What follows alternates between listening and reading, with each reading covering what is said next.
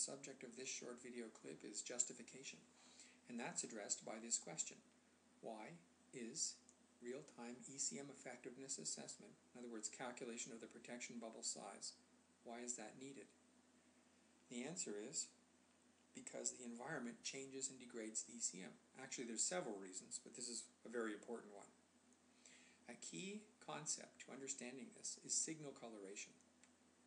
Signal coloration means that there is less jamming power than you thought, which means that the ECM protection bubble is smaller than you thought. I'll explain this by using some examples from real measurements to show that this is a bona fide phenomenon, and I'll frame it in terms of a signal called a chirp, although the discussion applies equally to reactive and non-reactive jamming. Okay, what is an ECM chirp? We'll start by drawing a graph where the horizontal axis is frequency and the vertical axis is signal power. This is called a spectrum. And an ECM chirp looks like this. It consists of energy radiated across a particular span of frequencies. In this case, showing one which is flat on top, having equal power at all frequencies. Now here's a measured chirp, and it's not flat because the transmitter is relatively low quality, and there's a variation from the low side of the frequency side of the chirp to the high frequency side of the chirp of 11 dB. Now, and that was measured at a range of 13 meters for a particular geometry and test setup. When the chirp was remeasured at 14 meters, we see a change in not only power level, but also its shape. Now, the change in power from low frequency to high frequency across the chirp has become 19 dB, not 11 dB. And when we remeasured the chirp at 15 meters, the only change has been a range, we now see that the variation from low frequency to high frequency has become 5 dB. So over just a very small distance in range, we see a large change in effective radiated power coming from the chirp.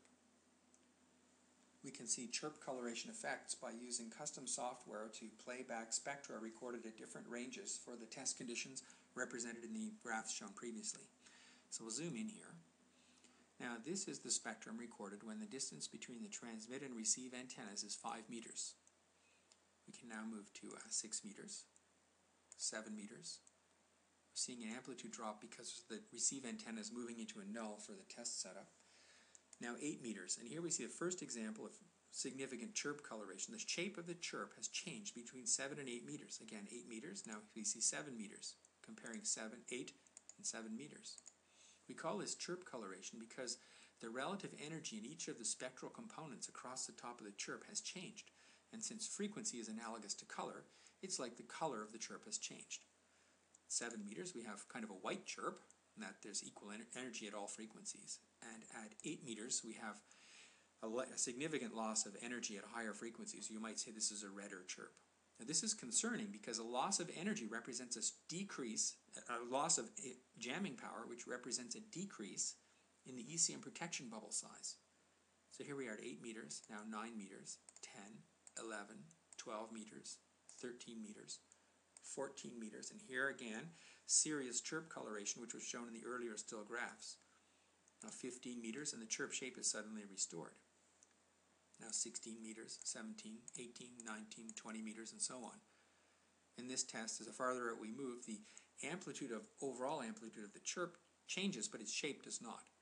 But there are two instances, at 14 meters and 8 meters, where the chirp shape seriously changes. 16 meters, 15 meters, and here we have 14 meters. And this is concerning. The question is why? The answer is due to the environment. Okay, let's have an explanation. Here's a graph. The vertical axis is signal power and the horizontal axis is distance. Let's put a transmitter at one point and a receiver at another point. Now there is a direct path and an indirect path or a ground reflection between the two, the transmitter and the receiver. And this results in a certain graph of power versus range between the two the transmitter and the receiver, characterized by peaks and nulls along the path. Now if we raise the transmitter heights and antenna heights, what happens is the pattern of power versus range changes. These peaks and nulls get closer and closer together. Now this can happen due to road curvature. However, or if you lay the geometry on the side, you get this. You can get this, where we have a low grazing angle in the forward direction, but if we have a a bright scatterer off-axis, the grazing angles can become quite high. So we get the same pattern or similar pattern of closely spaced peaks and nulls, such as if you had a natural object or a house or building or perhaps another vehicle. Now, how does this explain chirp coloration? Here are the ABCs. Here's a chirp, and a chirp which can be used potentially to jam radio-controlled IEDs. And it consists of different frequencies across the top here. And at each frequency we have a different wavelength. So at low frequency we have a long wavelength, and at high frequency here we would have a shorter wavelength. Okay, back to our graph.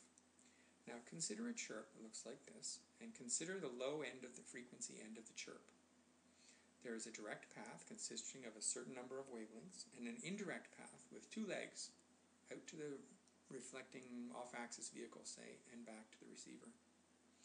Now at higher frequency, we have the same thing happening, but there are a different number of wavelengths in the forward path, and there are a different number of wavelengths along this two-legged reflected path as well.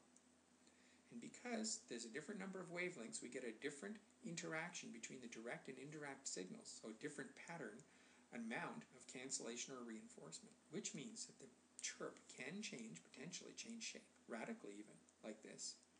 Notice the loss of jammer power here, just by changing frequency, compared to the 900 megahertz case. Okay, this is something, the same thing as your protection range shrinking for as long as these conditions exist. Okay, how long is that? Well, since we aren't monitoring it, there's no way to know. Now consider a graph here of made-up ECM chirp. Let's say we measure something like this in the lab, and of course we don't know where the thread is, so we distribute energy equally across the span where the thread is likely to show up. It is possible, because of this off-axis scattering effect, that the chirp spectrum in theater, when it's actually being operated in, for example, an urban environment, a scattering environment, might look like this, where the chirp is no longer flat. In fact, there are large gaps in power caused by the presence of off-axis scatterers. Now here's a still from a traffic camera. If we zoom in a little bit, there's a little convoy here, and suppose that there's an ECM antenna here, jammer providing protection against RCIED attack. Now this is unscientific, but just by inspection we can see a number of possible, or just by rays, possible scatterers. The challenge is to make sure that the ECM, the spacing of the convoy, the location of the convoy relative to the off-axis scatterers and so forth, mitigates the potential loss of ECM coverage. Because if we don't, we can have this